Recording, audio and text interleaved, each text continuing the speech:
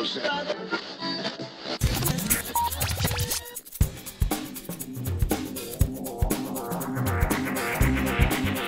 got off a flight from LA last night, so I'm a little jet lagged. I like the way you get the excuses in up front. Yes. Good managing. Is everyone ready? Everyone recording? Yeah. All set? Yeah. All good. Well, kicking off with the most obvious question, I guess. Are you excited to be here at MCM Comic Con? Looking forward to it. I'm absolutely thrilled. I've never done a Comic Con in the UK before, even though I lived in London for 8 years and grew up in Dublin and Ireland. So I've never done a con this side of New York, really. So this is very, very exciting. I get to meet some of the UK fans, some of my UK followers, and actually get to meet them as opposed to just sort of being on a panel or something. Actually shaking hands, pressing the flesh. And obviously, Man in the High Castle season 3 was sensationally game-changing in a whole lot of different ways. Can you talk about, looking back now, what you're most proud of when you look at that particular season and how, particularly for your character, things have evolved?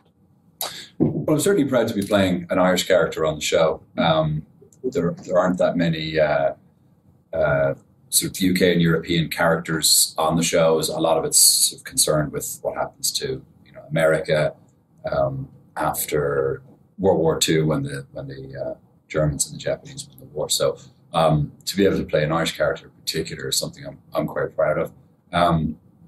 But also I think just the journey from a situation sort of in the second season where it seemed like the Reich was just rising and rising and rising.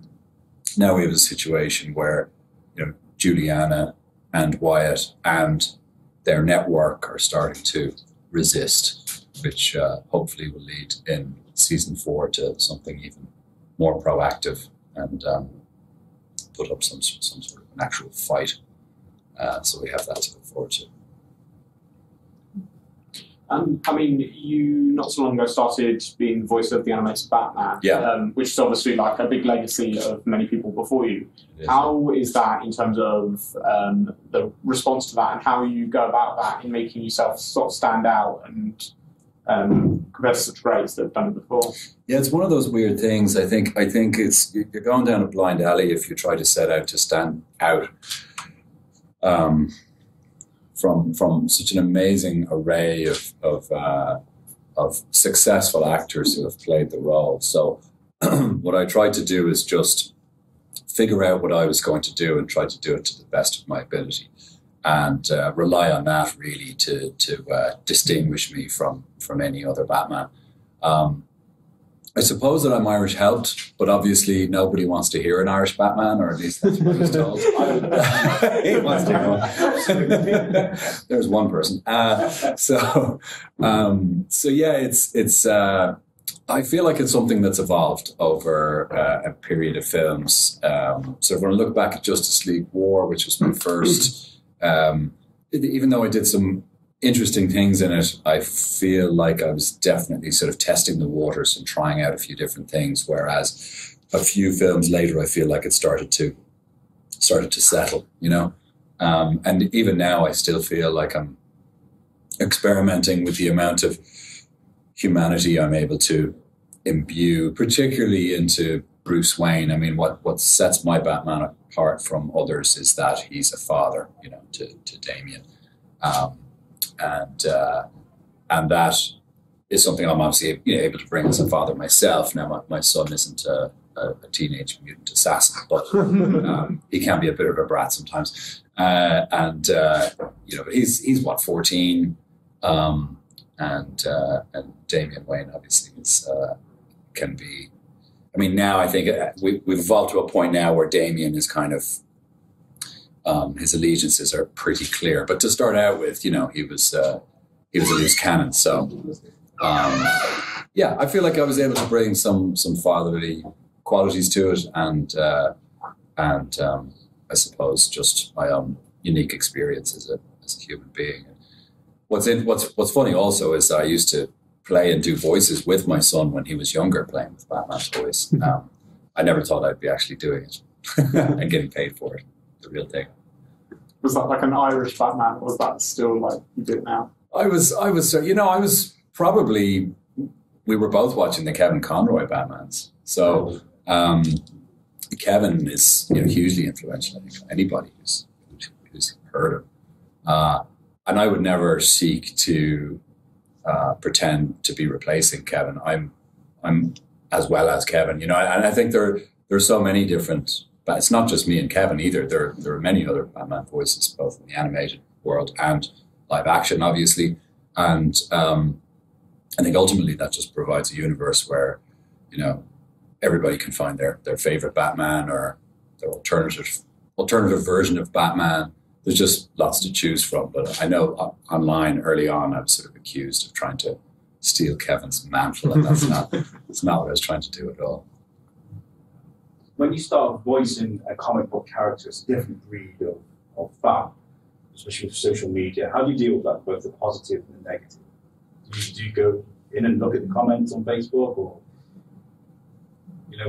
because there's a lot of talk about different Batman and how they portray him. Yeah. How do you deal with that? Do you ignore it? I've dialed it back a little bit, to be honest. Once I saw that, that comment, like, "Who the hell is this guy?" I was like, wait a second, I don't need to see this because I've got to go in and record tomorrow. I need to feel pretty good about myself.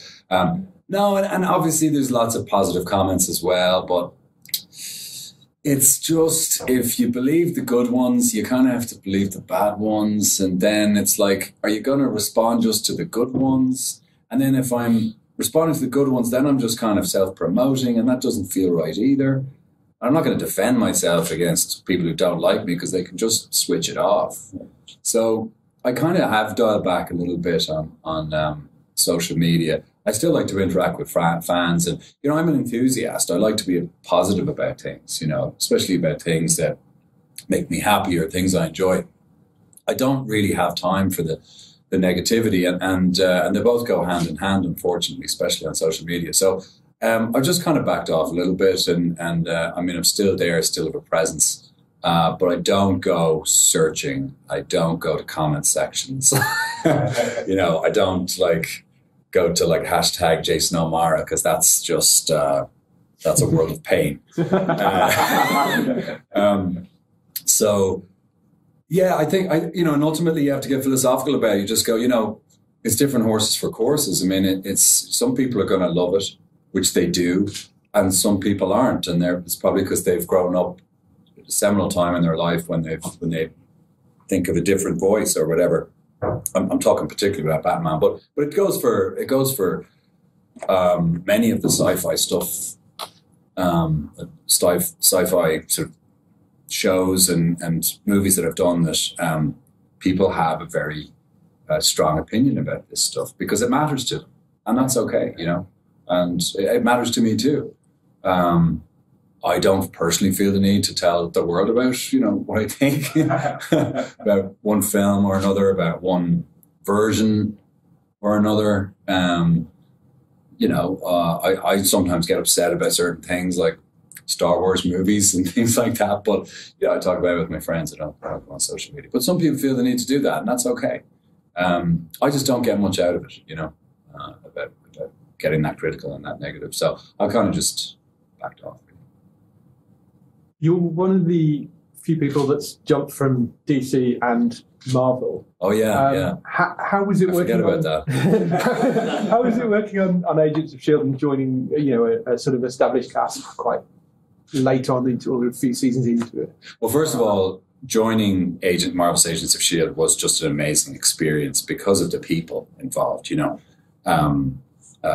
Yes, it was lovely to get a phone call from Jeff Loeb at Marvel, and he pitched me this idea of Jeffrey Mace, the Patriot, which is something that we hadn't really seen in Marvel. Well, it was a character that was generated in the 40s. That was when it first started to appear, and obviously had a very close relationship with Captain America, and had various sort of iterations and versions over the decades. But he was someone we hadn't heard from in a long time, and so that was really exciting. The idea of sort of resurrecting a character like that. But also what they did with it, the sort of the double bluff, and that he was kind of a weird guy, untrustworthy, manipulating, lied in order to become a hero, and then that big twist, sort of where he gets to become the hero he always wanted to be, and we end up rooting for him. We end up loving him, which is, if you watch that first episode where he appears, you can't imagine how that's possible. But really, what made it special was getting the welcome that I did from Clark and Chloe and Elizabeth and Ian and Henry and everybody there. It was just, I wasn't prepared for that. It completely disarmed me. And I don't know if you've ever met those guys. I know they've been over here a few times, but they are like a family, and there's just an incredible sense of inclusion. And you really do feel like you're part of it. You're not just a guest, even though I was very respectful of that it was their set and everything, but it really was brought into the fold and made me feel really good about it. So that was an absolute joy. I didn't want it to end, but I'm glad when it did end that I got the death that I feel the character deserved, because it was pretty spectacular. And again, that was sort of, I suppose it ended up being about 7 or 8 months of my life on and off. Whereas with an animated film, doing the DC stuff, that's a day every few months, where you go through all your lines, record them, then they'll come back with some animation and you try to maybe match that up, sort of additional dialogue recording, ADR they call it.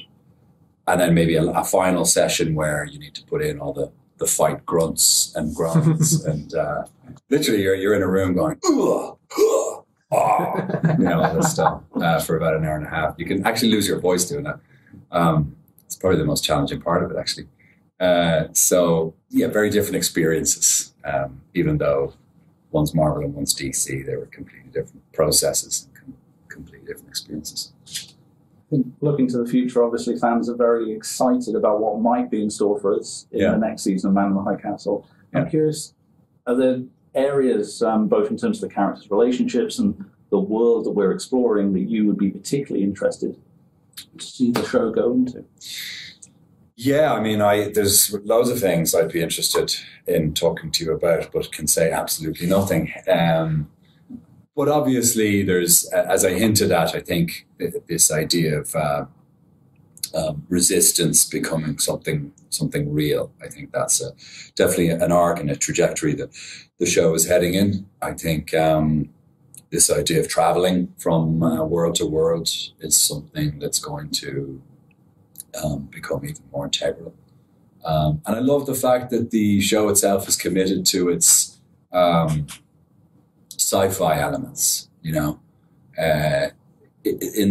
Philip K. Dick's book, that stuff was hinted at, and then as the television series seasons progressed, it was something that kind of became more and more important, and now it's absolutely integral to it.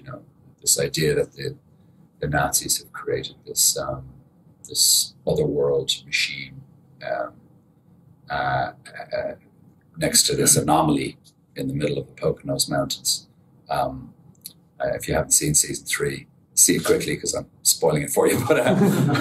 But that's something that's obviously going to be taken into season 4 as well. So these are all elements that are going to be fully explored, and I know what we've done so far is looking really good. I'm really excited for season 4, but it's not for another probably year. Yeah. I mean, obviously, talking about integral, I think the really interesting thing about Man in the High Castle is the relationships between the different characters. And I think particularly your relationship with Juliana is quite nuanced and increasingly important, it feels, as the show goes on. I guess, can you talk about your wonderful co-star and why you think that has become a bit of a focal point for the story? Well, Lex is amazing to work with. She carries that. Yes, Rufus has incredible stuff to play as John Smith, as do all the characters. But I feel like Alexa really carries that show. It's she's the driving force of the story. She works incredibly hard, both before, during, and after the scene to make Juliana as strong and alive as she can possibly make her. And I was nervous sharing scenes with her initially because she really becomes Juliana on set. She becomes very strong, both sort of inside and out. And I wanted to do that justice, and I wanted to be a match for her somehow. Even though it's pretty impossible. She's a very special character, but I wanted to somehow, I wanted to bring something new to the party, which I think the writers really did, creating this kind of Humphrey Bogart, kind of Harrison Ford kind of character, which I love playing. But I think their relationship is, yes, there's some romance and some sexual attraction there, but it's almost becoming this sort of meeting of minds. Now, look, it's no. I appear in season 4, so as does Juliana. So I think everybody knows that. So there's going to be something there in the future in season 4. Obviously, I don't want to spoil anything, but put it this way: Liam, Wyatt's nom de plume, I suppose you could call it, is his real name. He's holding a torch for her, and so I think his attraction to her goes beyond just something he's interested in terms of a romantic relationship. He realizes, as other people who have met her realize, that she's the key to all of this, and that she represents a cause that is worth pursuing. That's basically their only chance at some version of freedom. So I'm afraid we'll have to call it there. Do you have to wrap it up? This is getting interesting. All right. Thank you very much. Thanks, man.